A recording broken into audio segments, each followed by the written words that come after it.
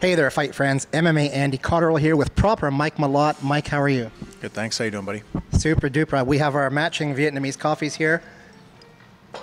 Mike introduced me to it. It's fantastic. Try it out. So today we're going to be talking with Mike about a few things. Actually, a promotional organization reached out to me to speak with Mike about the Skilled Trades College and their partnership with the Ultimate Fighting Championship. So we're going to talk about that. And afterwards, we're going to talk about Mike's upcoming November 2nd fight in Edmonton and some other things as well. And I'm really happy that, Mike, thank you for taking the time to speak with us. I always appreciate you putting in that effort. So it means a lot to me. So Skilled Trades College, could you tell us a little bit about this partnership between the UFC and Skilled Trades College of Canada? Yeah, it seems like kind of a no-brainer partnership. Like, it's a bunch of hardworking guys in the UFC and a bunch of hardworking guys for Skilled Trades College, and they just provide opportunities and education for young people to learn skills to make a future for themselves and take careers into their own hands and create new paths and avenues for themselves. And, you know, again, it's, you know, I work with my hands, they work with their hands. I think it just kind of makes a lot of sense working together. Yeah, 100%. And you know, it's forcing me to think about this in a new perspective, because historically we tend to think of jobs as either blue collar or white collar. And just overgeneralization, blue collar is working with your body in some capacity, and white collar is sitting behind a desk working with your brain. And I don't think we can really call a mixed martial artist a blue collar worker, because it's a very cerebral job, right? Like, you can't be a dummy and be victorious in the cage. You might win a fight or two, but you're not going to have a long career. So in order to be successful, you have to combine physical excellence with mental excellence. Yeah, no, I mean, there's a little blue collar in there, but it's a little more red collar, you know, just get the blood on the shirt, and that's the way she goes. But yeah, it's a cool partnership we're doing with SDC. I love what those guys have to say. You know, they give back to the community really well, which is something that's important to me, and especially with, you know, not to get too far down the rabbit hole of politics and stuff, with the future trends in like AI and job replacements. It's, you know, it's tough. How do you navigate the next 40 years of your life? Like, what skills do you think are going to get you to where you want to be? It's like skilled trades are always going to be in high demand. They're always going to be extremely useful jobs, you know. So I think it's a great thing to partner with those guys and promote that with UFC fans. Yeah, for sure. Had you not become a mixed martial artist, a professional mixed martial artist, are there any kind of blue collar trades or skilled trades that you think would have interested you?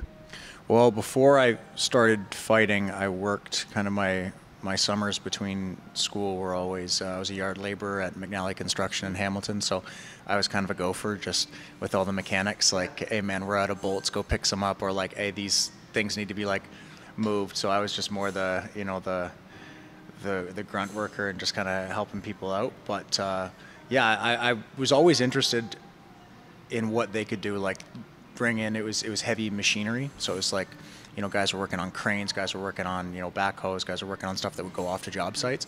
And I thought it was cool that they could take something that was broken or needed fixing and, you know, do the diagnostics and figure out what was wrong with it and repair it and have it sent back off to a shop. I think that's really cool. Like, my dad was a construction worker, an engineer, and has been in that company and industry for a long time. So he wasn't like a trades worker per se, but he's always been able to fix everything, and I admire that about him. And guys that like are good at fixing things that you need every day, I admire when people can do stuff like that, because I'm not great at it.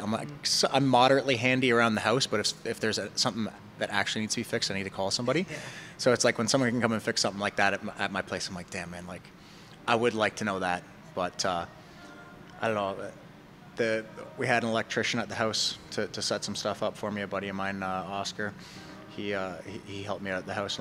Being an electrician, I think would be pretty cool. Yeah, it would be. There's a few things, like, I've become handy over the years by necessity, and YouTube is your friend, and that way you can learn how to do, like, I've learned how to change my brakes, oil change, all that stuff.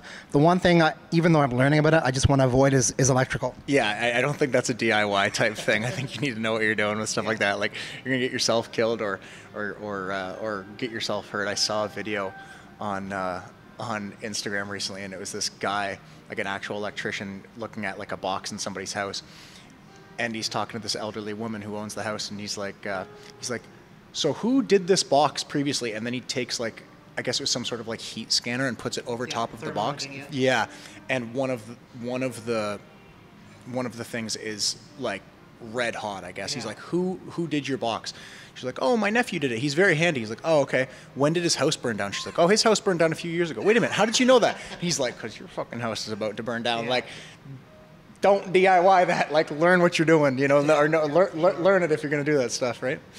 Yeah, for sure. And this conversation right now is really timely because I think it was just yesterday or the day before I saw a meme on Instagram that said something like, construction worker is the best solid foundation core to be a pro mixed martial artist, and they had a picture of Marab with a hard hat on, Demetrius Johnson with a hard hat on. So those kind of things that sort of sculpt your body and get it ready for the punishment that you have to endure inside the cage.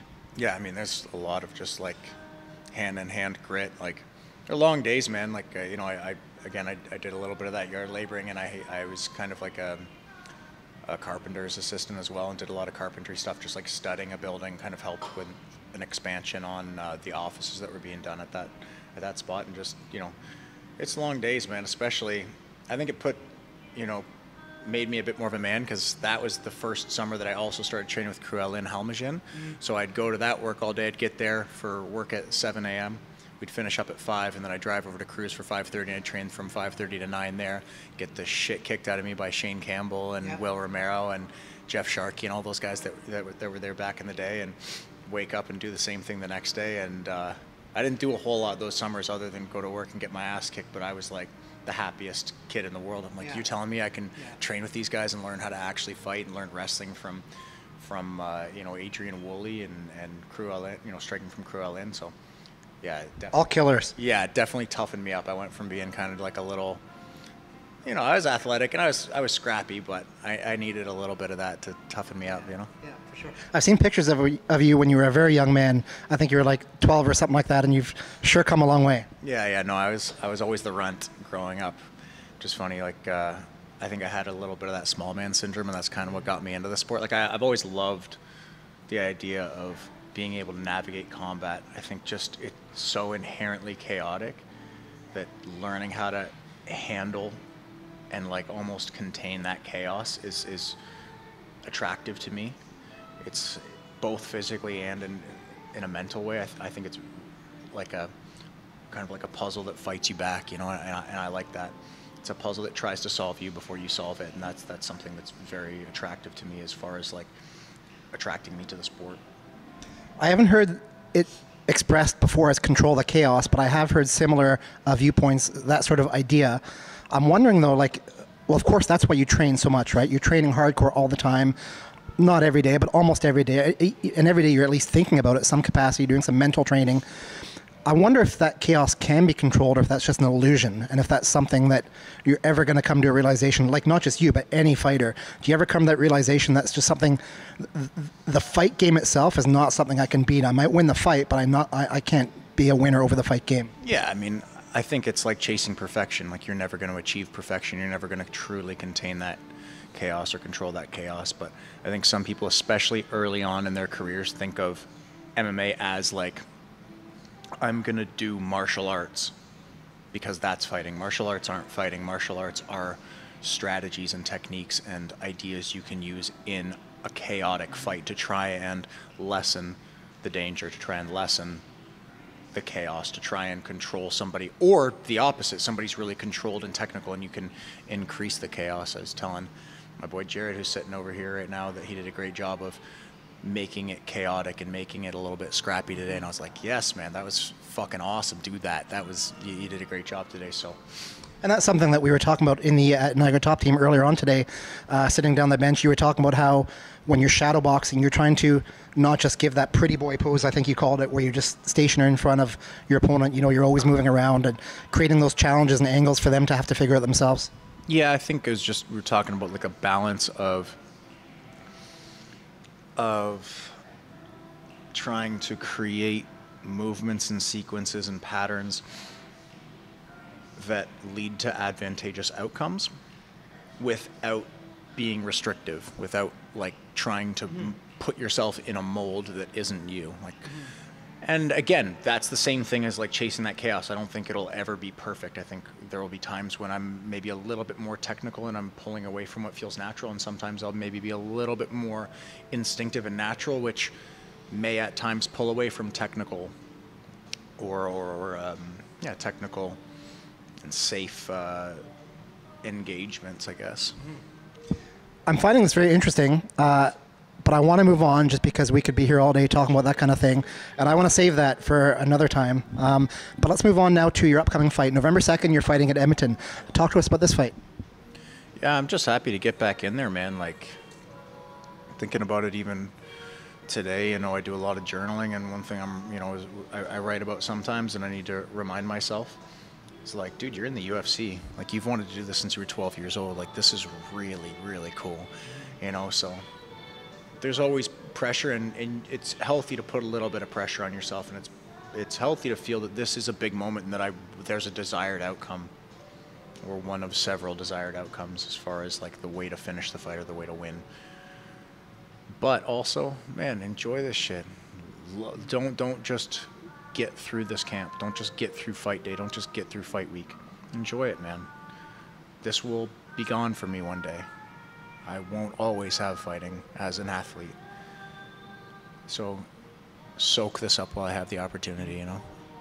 That's a great lesson. I spoke with Jasmine after her first ever UFC fight, not the Contender Series fight, her first UFC fight, and I asked her something like, what would you do differently? And she told me, I'm paraphrasing, that she would have spent more time just pausing and soaking it in and enjoying it because it was such a blur. I had Danny Castillo in my corner for my debut. I love that guy. He had 24 fights with Zuffa, I think, and 16 of them were in the UFC. 8 were in WEC, I believe. And that was what he was adamant about all week. He's like, look, I know there's a lot of feelings that happen fight week, and especially on fight day, you're going to feel like you kind of just want to get the day over with. He's like, you only get one UFC debut. He's like, you'll never get this again. It'll be gone for you forever after this. Soak it up.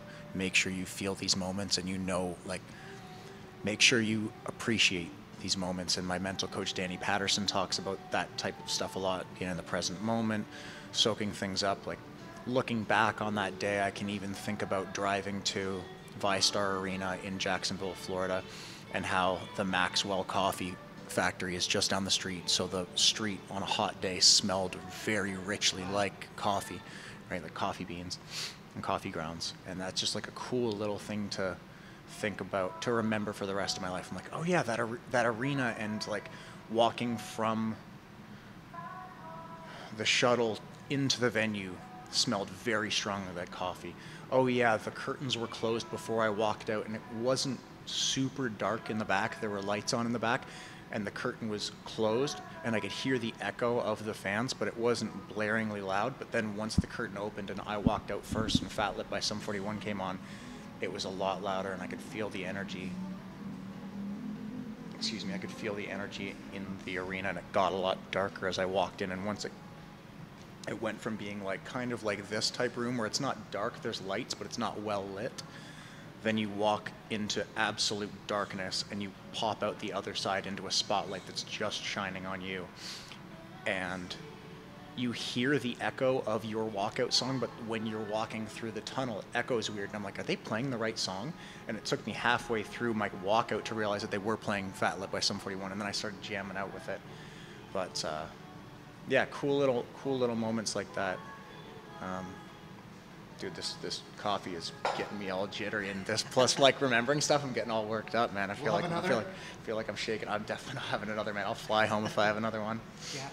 When you look back at events past in your life, including fighting but other things, you can see the videos, you can see the pictures. Are you able to recapture the memories from watching those, or is it just something that you have to really sit down and tell yourself to recreate in your inner self? I think the further you get from those moments, you feel less of the feelings that you felt in that moment. You can always go back to it a little bit, but man, there's so much going on in your mind and body, and a lot of it's trying to let that go and just let yourself be in the moment rather than forcing anything. But even like one I can think back on was the night that you gave me my first MMA interview, May of 2011. I think it was either May 20th. Sounds right. Yeah, May of 27th or 28th of 2011. I fought that night against a very tough kid, Michael Imperato, who just fought on Contender Series. He was 3-0 at the time. I was 1-0. We both took the fight on a week's notice. I had a massive cut to 145, barely made weight. It was miserable. I was so nervous going into that one, and I ended up submitting him, and he was like a purple belt world champion or something like that. And I was like, I was like an okay blue belt at the time, but I had a couple things that I was really good at, and the armbar from close guard was one of them, and I ended up armbarring him from close guard and getting the submission in the first round. And there are things that I remember from that night that you wouldn't pick up on when watching the video, but I remember distinctively because it was one of the most powerfully imprinted memories in my mind. I remember going for the armbar, and I went to like high guard, locked his shoulder out of the arm lock and started pivoting. And once I got there, I was like, I think I'm gonna armbar this guy. Threw the leg over top of his head, and then I crossed my ankles, which is a big, don't do that, big no-no. But I was like, screw it, we've got it, I've got the arm. And I'm like, the main thing I need to worry about is not letting him stack me. He didn't stack me. He picked me up and slammed me directly on my head, but I was so excited that I had the armbar that I didn't even really notice it, to be honest. And I rolled through, and I just bellied in on that armbar and felt some pops and a panic tap. I'm like, no way, I just tapped this guy, let's go. And we had some words beforehand, and he wasn't exactly polite before the fight. So, it was a little more emotional at the time as a 19-year-old. I got up after the tap, and I go to look at my corner. It was in a ring, so I go to look in my actual corner, and I'm like, let's go, about to scream to my corner, and it's his corner, and I go, oh. And then I turn back around, and Peter Martell, Peter McGrath, and Rob Walker had all jumped over the ring, and are like, yes, and ran and picked me up because they knew it was a tough fight. Like, my coaches were out of town when I accepted the fight. The guy who, Ricky Goodall, was an old teammate of mine, and he was putting on the event, and he just needed another fight. And he's like, hey, man, I got a fight for you in a week. I can't afford to pay you and fly him in, so I need you to fight for free. Also, this guy's way tougher than the guy that you were going to fight who pulled out a while ago. But I need you to do it. And I was like, should I talk to Peter about it? And he's like, are you scared? And I was like, no, I'm not scared. And then like he was, one of the like more veterans on the team, so I didn't want to seem like a coward in front of him. So I'm like, oh yeah, I'll take it. And I was like, fuck, this is a tough fight. Like, this guy's really good. I know who this guy is. He had trained with one of my buddies, Adrian Woolley, high-level wrestler in the area. So I knew who he was. I'd never met him, but I knew he was high level. And I beat him, and I was like, yes, let's go. And it was like my Rocky Balboa moment where like Peter Martell picked me up and like carried me around the ring, and Peter McGrath and Rob Walker like slapping me on the body. And then the commission's trying to like hold my whole team back. Because there's like 3 commissioners being like, guys, you can't go into the ring, and just all of Titans MMA just floods over, like a riot, just floods over the ring. It's like there's still like 4 or 5 fights in the night, and everyone jumps over, and they're like high-fiving and hugging because like they were all pumped for me because me and Imperato got into it at weigh-ins, and he was a little disrespectful and stuff, and so everyone was just psyched. And yeah, just little things of like standing up and being like, oh no, wait, that's not my corner, turning around, and those guys already being there and picking me up, and just feeling like the absolute man that night. That was one of the best nights of my life for sure. And then you interviewed me for the first time in my MMA career. Yeah. You and Gavin Tucker the same night. Yeah. That was Gavin Tucker and I had our debut, or my debut on the same card as his second fight. His debut, I had the Muay Thai fight on that card. I think I had an opponent he pulled out, so I had a amateur Muay Thai fight on that card. So we had there were multiple cards where we fought on the same card, I believe. And it's funny, that's one of those things when I talk to fans, I always highly encourage people to watch amateur mixed martial arts. Amateur mixed, not even amateur for sure, but like local MMA is what I say. So you have a small event somewhere, bunch of fighters you've never heard of before. You have an 0-0 fighter named Mike Malott, never heard of him, and look at him now fighting November 2nd in the UFC for the, 7th UFC fight, 6th UFC fight. I count my Contender Series fight as a UFC fight. It was in the UFC cage. I had unbranded UFC gloves on. Dana White's sitting there. It's in the Apex. I count that as a UFC fight. So including that one, I'm 4-1. This will be my 6th UFC fight, yeah. Let's go back to November 2nd now. Sorry, Edmonton fight. So talk about your opponent for this fight and what you're doing to get ready for him, if anything specifically. Yeah, I got a guy who's got a lot of fights in the UFC. He's beaten 7 UFC fighters. That's a pretty big deal, man. Like, this guy is dangerous. I've grappled him before, and he's a high-level grappler. He's a black belt in jiu-jitsu. I won that match about a year and a half ago. Where was that? That was in Philadelphia for Fury Grappling on not New Year's Eve, but the day before. Yep. It was an odd one where, like, I didn't have any fights. I'm like, am I going to get a fight? Whatever. My manager's like, they don't have anything for you right now. Stay ready. Do you want to do this grappling match? I'm like, hell yeah, let's do it. We both kind of took that on like a week's notice or whatever. So it was not like there was a camp that went into it, or maybe 2 or 3 weeks actually. It was a bit of a training camp going into it. But I think the week of the match, he's like, oh, also here's your UFC fight in 7 weeks.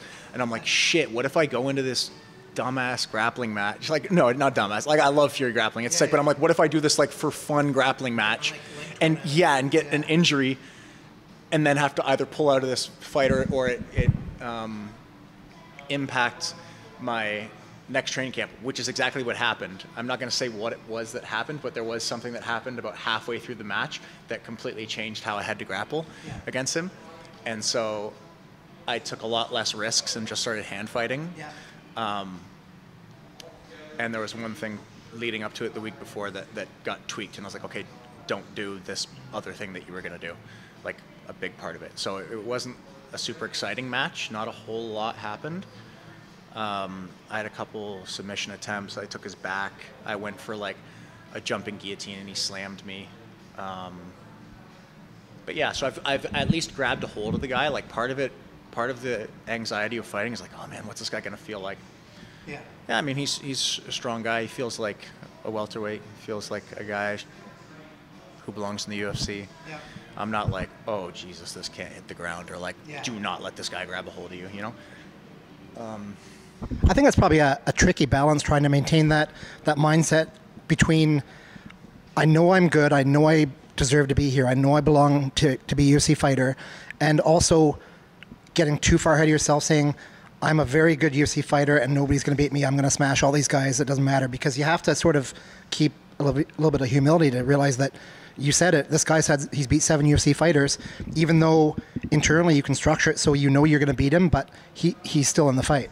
Yeah, man. I mean, the guy's beaten 7 UFC fighters. I can't screw around. But as far as competition's concerned, I'm already 1-0 against him. So, like, can I beat him? Yes, of course I can beat him. I've already beaten him in grappling.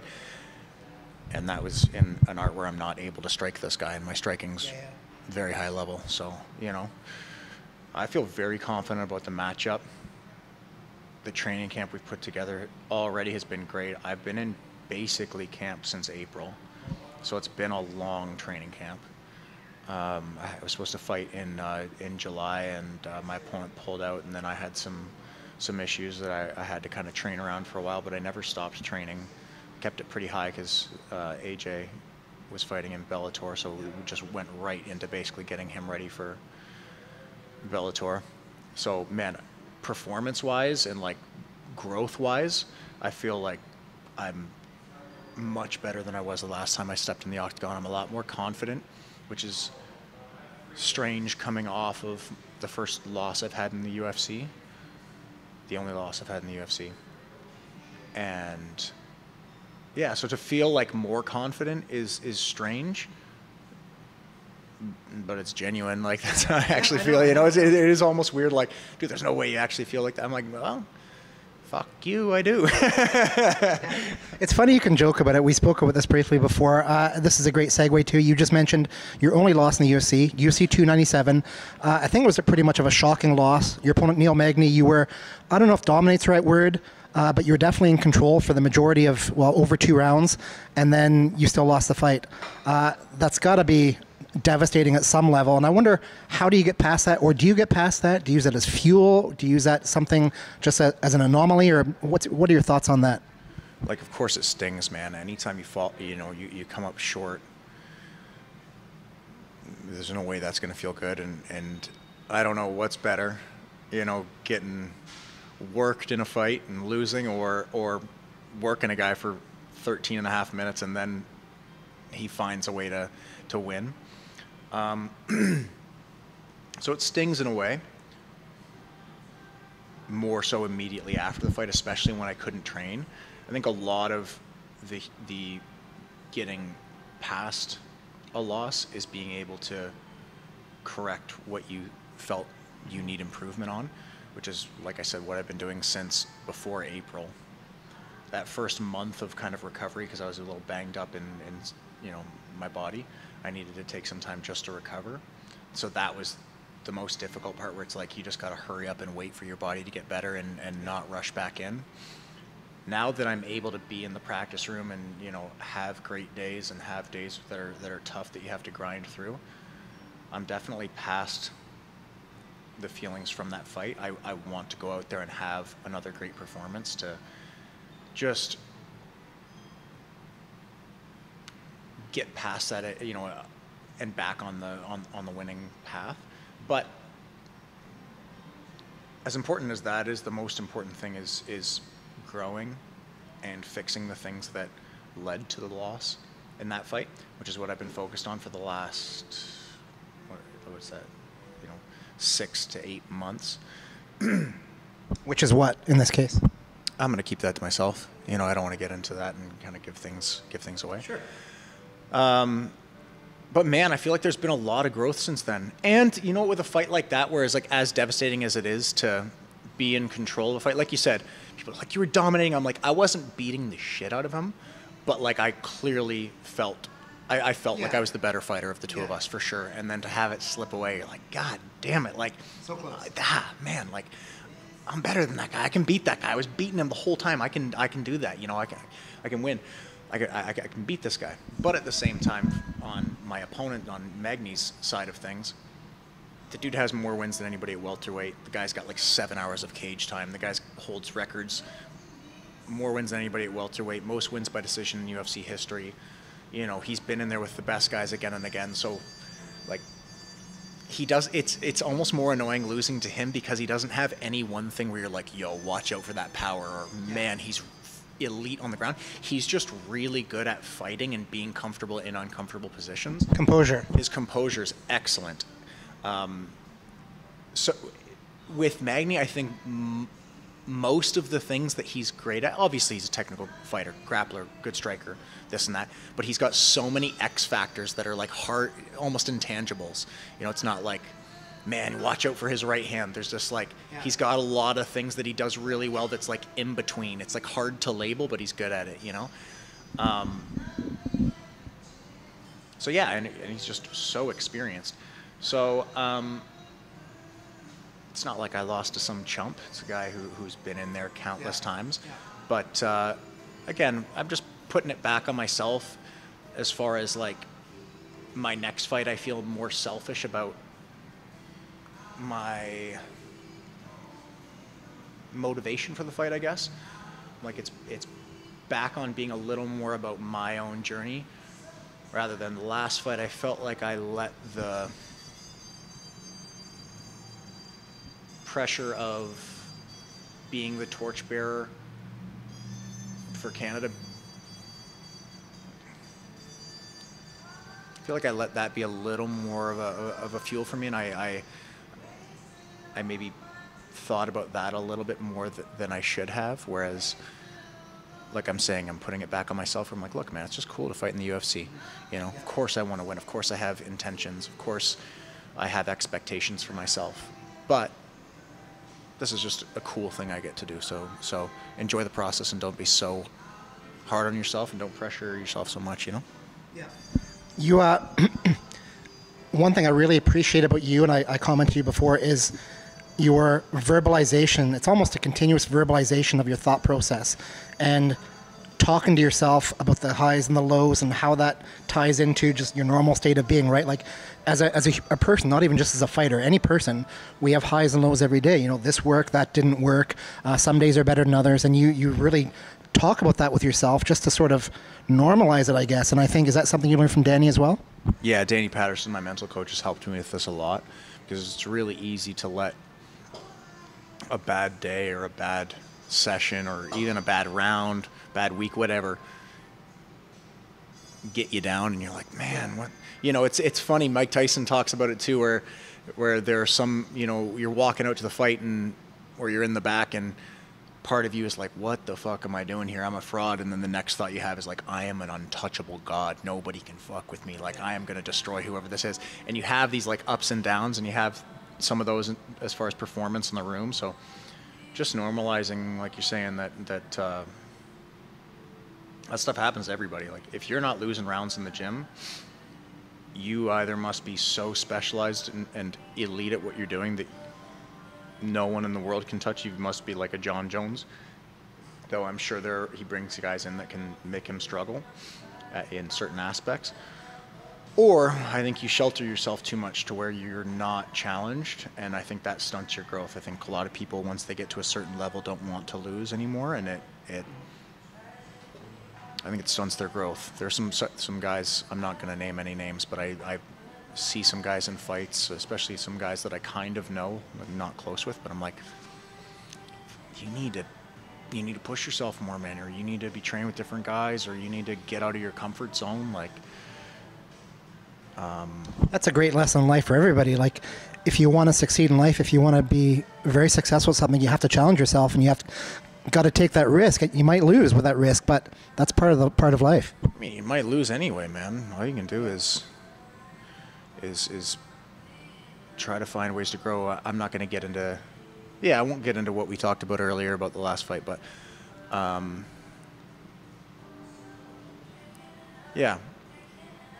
not going to get into what we said earlier. Well, neither am I. And in fact, I think that's probably a great time to end the interview, unless there's anything else you want to bring up, Mike, that I forgot to mention. Yes, STC, Skilled Trades College, the Building Champions program. So they're giving 12 applicants a full ride for an STC program. So apply. You can apply as many times as you want, and it's a great opportunity to better your life. And if skilled trades are something that you're interested in doing, this is an opportunity to learn a skill that's in high demand at all times. Like, these things are always going to be necessary, whether the economy's high, the economy's low, we're in a recession, whatever it is, this is stuff that's always going to be needed, and there's always going to be a market for that stuff. So yeah, apply now, and maybe you win, man. I will put the details for the Skilled Trades College program in the description of the video below. Mike, thank you very much. I always appreciate the time. Best of luck November 2nd. We're rooting for you. Thank you very much. Thanks for having me on. There you go, fight friends. Have fun and enjoy the fights.